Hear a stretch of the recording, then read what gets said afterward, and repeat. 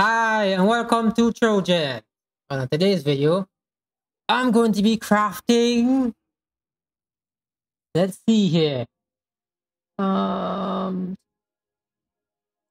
triple triple tri-starter rings for either Omni or for Energy Blade Inquisitor Hex Blast. And mostly the ones that the one I'm making is mostly would use for Hex Blast because I'm going for life with ES. Hopefully we get ES. But if we don't get ES, technically we could sell it for and use it for Omni. But alright, shit. I wasn't showing you the guy showing you the thing, so yeah. This is the recipe I'm using to craft these rings. It's a 1 in 3, which is a 37% chance. And so you crafted it. That's the recipe here, but that's technically not the recipe I used because I went for the 336% chance to craft an additional item. So technically I'll be getting 4 items from this craft. Oh, well, 4 and almost the next one, like about 36% chance to get an extra one, a 5th one. Hopefully we get it. If we don't, well. So it's a 1 in 4 to get this with the recipe I'm using from PathOfExile, which PathOfExile is their best friend. For especially this. It helps a lot. Yes, so I'm crafting this ring now. So let's see. Am I going to waste money? Yes, because I spent like about 10 divines. Imagine crafting a ring that's not even having 4 rings and not making up the currency. It's gambling, right? Alright, so going for this craft here. You guys want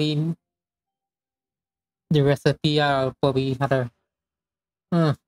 I don't even remember where I placed some of these corpses. But most of the recipe I followed from the from PathOfExile. I just dropped some of the attributes. Because the attribute I mean the modified tier rating was like, it had like about 30 something, about 36 modified tier rating, and then I wrote 30 plus attributes. So I dropped the attributes, but I'm going for the 40% increase effect of adjacent monsters, and I'm going for 20% chance 20% chance for additional craft, which is this one here.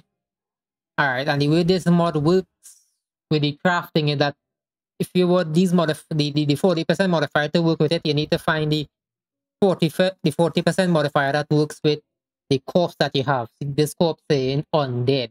So you have to look for corpse that's saying undead. If it's not saying undead, 40% increase for undead corpses, it will not work with this one.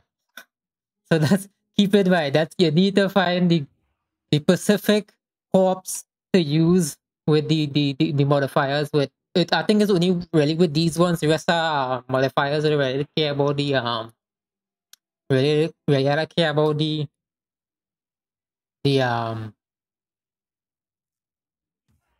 the modifiers, because I don't think you rather care for the modifier on this increase effect of the rows, or the ones with the column is just saying rows and column increases effect 25%. And so I really care about the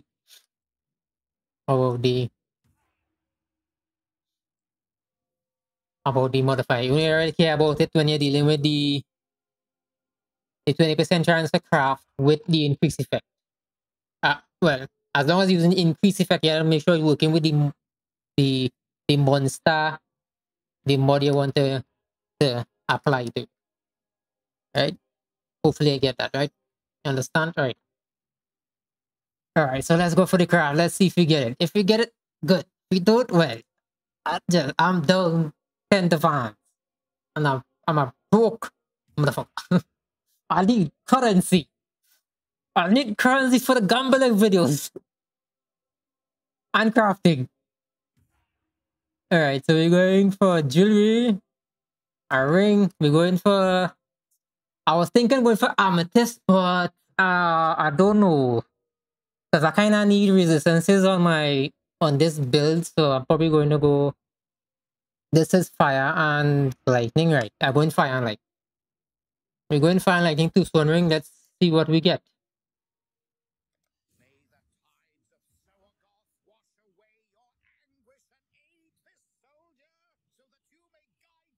Come on, Orange Jesus! Oh, we got 5! We got 5! So we got the 36% extra! Nice! See what we get. No. Here we get all attributes. Oh, no, we got T2s! No! I did something wrong there, right? Fuck! T2. No! Why did I get T? Oh, shit. It wasn't 100%, right? The modified T associated like 100%. God. 100%. But God. This one is T2 with T1 life, T1 ES. Oh. It's usable. It's usable. This one. Also usable. It has by the attack all attributes, so sell that. This one has. Fuck. Wait, damn, this one has life regen. I don't want. I don't want the life regen. Why? All the ones with the freaking T1 at T1 prefect modifier is T2. Go on, boy. You have to fuck me with that way, boy. God. I think I did something wrong to guarantee the T. I think shit, it's probably because I freaking had corpses lower than item level 70 something. Because I think the lowest on this here, I think the lowest tier rating is no, the lowest T1 rating is the 68. C68. So that's no 70. Oh shit. I know I fucked up somewhere. 74.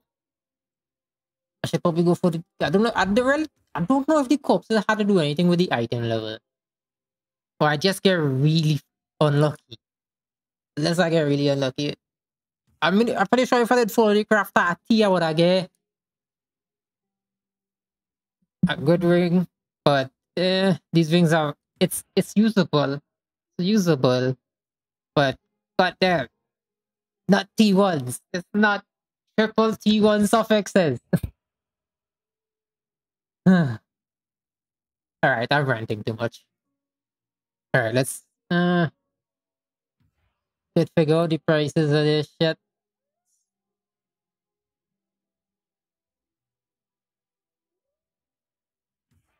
So around 3 divines, give or take.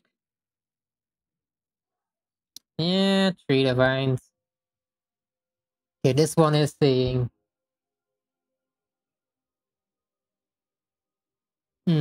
this is triple T1s.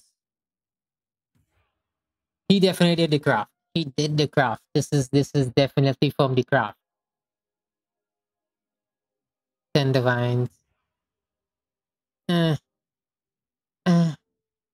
they worth 10 divines though, dog? This one is 40 divines. Why? Who is going to pay 40 divines for this? Not me. I'm going to spend less than 10 divines and get a better one.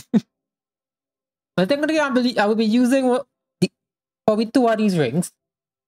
Sell the rest. And then save up money to do the expensive craft. What I want to do, I want to craft the triple T1 attribute amulet. But I craft like about 32 of them to do the gamble try to get a rat's nest. Where is it? This this one here. We will get the implicit 16% increase attributes. And if you get triple T1s with T1 life and T1 intelligence with some other mod you can craft on or whatever, that would be technically better than the Ashramentes, but not better than I think our Great Wolf. Our Great Wolf getting like 40 you could get up to like 40% in our Great Wolf, 40% increase attribute from our Great Wolf, which is insane. Other Great Wolves are like 20 plus divines, I think. There might be more, I don't know. Well, no, there might be more. Since there are a lot of people that are coming into currency and a lot of people don't want to. Well, Great Wolves are technically, you can't really target farmer Great Wolf. It's a random drop. A random draws. Alright, so that's it for this video, guys. And remember, try to be less degenerate than I am. As you can see, I am one. And catch you guys in the next one. Alright. Alright, I did figure out what I did wrong. Wait, why is that quite up there? Alright. I figured out what I did wrong with the craft. I supposed to get it at item level 82. So I supposed to put on at the craft +2 to levels. So it's supposed to go +2. So I fucked up. Because I get T1 attributes as item level 82. So technically I can get triple T1s, but I fucked it up. So I will have to redo this craft. Maybe. I don't know. Is it worth it though? Just to get extra, how much? It's 55. It's an extra 5 attributes in a sense. I don't know if it actually is worth it if you're mid-maxing. But right now I'm not really mid-maxing this build because the mid-max version going for like a ring from Heist, which gonna cost like a couple hundred goddamn chaos to craft. I mean, couple hundred divines to craft. So I don't know how we're gonna deal with that. So alright, so I figured out what I did wrong. Apparently, I was supposed to put more levels because I didn't put levels so it didn't reach above the it only go until level T2s because it couldn't go T2s because of where is it PathOfExile, as you can see I can see it needed to be item level 82 to hit T1. You can hit T1, which is my fault technically. I'm a crafter. I'm supposed to know these things. I just didn't know what level the item, because it didn't tell me what level the item was going to drop. Unless, wait, there was a way?